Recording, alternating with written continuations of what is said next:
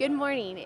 It is day 6 here at Olympic Trials. I'm Caitlin Sandino, and we are here with race expert Carolyn Joyce. Carolyn, I like thanks that for being title. here. Yeah, you are my race expert. Speaking of races, last night, a lot of really exciting races. What were your impressions of last night? Last night, so we had day 5 of Olympic trials, and this meet is 8 days. So as much as it's a spectacle for the spectators, for the athletes, I think it's so challenging to keep your head in the game for that many days consistently, day in and day out. But we saw a lot of great performances, people staying focused, some records that we'll talk about later, and some big races, some head-to-head ones tonight.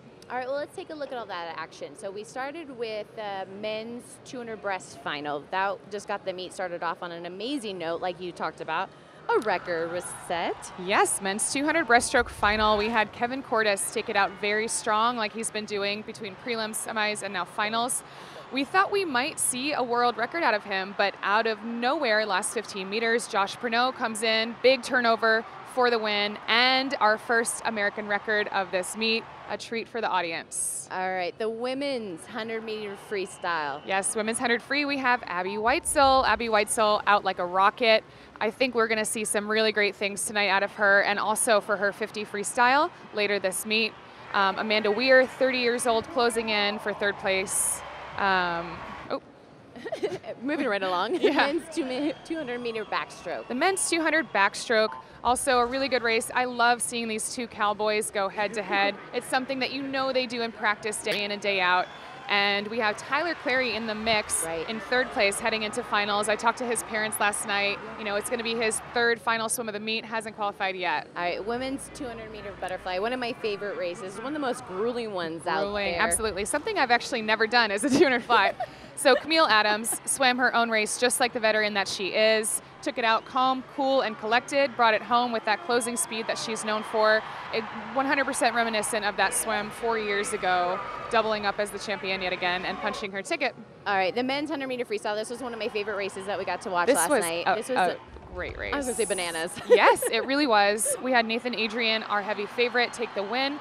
And we had some great speed shown from Anthony Irvin. Definitely. He really went for it. The oldest swimmer in this meet at 35 years old now punches his ticket for his third Olympic Games. I loved all the emotion that we saw from these guys last night. It was truly just so energetic, passionate. It was a really fun race to watch, but it was really fun to see their reaction after the race, how legitimately pumped up they are. Yeah, Caleb Dressel right there. You can tell he's getting emotional. His first Olympic makes team. His third Olympic team. Yeah. And they said his first one was 16 years ago. That was a long time. Yeah, so that'll be a really good relay, very strong relay. All right, men's 200 IM. It was just the semifinals, but it was still just as exciting. Men's 200 IM, watch both of these guys as they bring it home. I think they put together good races, but each of them shut it down, I would say, in the last 15 meters. Michael, maybe a little bit more so, you see that? Maybe a little bit more so than Ryan. And Michael even talks about how he knows they're both going to really push it tomorrow night. Here we have Ryan. The groin injury that he suffered from earlier this meet, obviously not affecting him. There he is swimming his breaststroke leg. And, you know, that they're going to put on a show. Yeah, They've been doing I was really it for years. impressed with that race. Everybody's been talking about this injury. How's his breaststroke leg going to be? I thought he looked great. We catch up a little bit later in the show with him and David March, and they kind of talk about this injury that he's trying to nurse, and he needs to follow the doctor's orders. So tonight, obviously going to be a very exciting race. The first time that we're going to see the Phelps versus Lochte. Obviously, a lot of fans are getting excited for that race. But before we get to that, I just want to kind of touch on what we said about Anthony Irvin, Camille Adams, seeing so much emotion last night. So I had the honor of getting to interview the Olympians after they qualify. Camille Adams, her response was so heartfelt, and when she looked into the camera and says, "I'm Camille Adams, I'm a 2016 Rio Olympian," she literally got choked up, like just tears, and the whole audience is like, oh, like everybody wanted to start crying. And then you get Anthony Irvin. So Tony gets on the mic, and it's a character, right? I said, so Tony, third Olympics, first one was 16 years ago, you know, where do you keep finding the speed? He just takes the mic out of my hand, he's like, well, it all started 8 years ago. And he just gets into this passionate story and about inspiring the next generation. And if I can't do it, who will? And the crowd just goes crazy. So last night, it was just so priceless to see all these raw emotions on the pool deck. So obviously raw emotions. Let's get back to the men's 200 IM with Lochte versus Phelps. Here's what they have to say about the race. I've been racing against him in this event since like 2003, so he's a tough competitor, and I just love racing against him because it's a challenge. During the big meets, we have great races, and we're right there with each other tomorrow.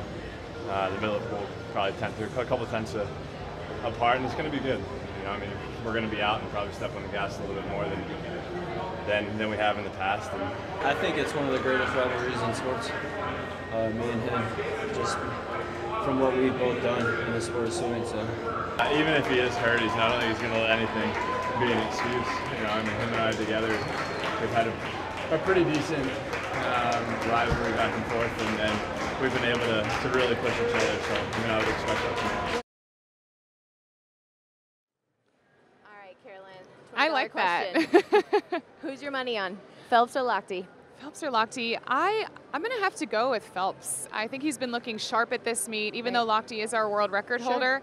I think Phelps is going to put out a really special race. I like how Ryan said it's one of the greatest rivalries in sports. Definitely and is. I think there's a lot of truth to that. And it's the last year we'll see it, too. It is. Like, this the is fans are going to be now. on their It's feet. coming to the end. Yeah, fans are going to be on their feet tonight. It's going to be a packed house, and I think everyone's going to be really excited about that All right, race. so that's tonight's excitement. Let's talk about this morning. So this morning we have 4 prelims on the schedule. Ledecky in the 800 freestyle, obviously going to be spectacular. Yeah, Ledecky is going to be in the 800 freestyle this morning. We have Leah Smith. We have Sierra Runge, who's also punched her ticket. So it'll be a good race to see how this one unfolds. We have prelims this morning, and the way the 800 for women and the mile for men are swum, it's prelims in the morning and then finals the next day. So they don't swim semifinals. They get a little bit more rest to recover from that long race. Yes.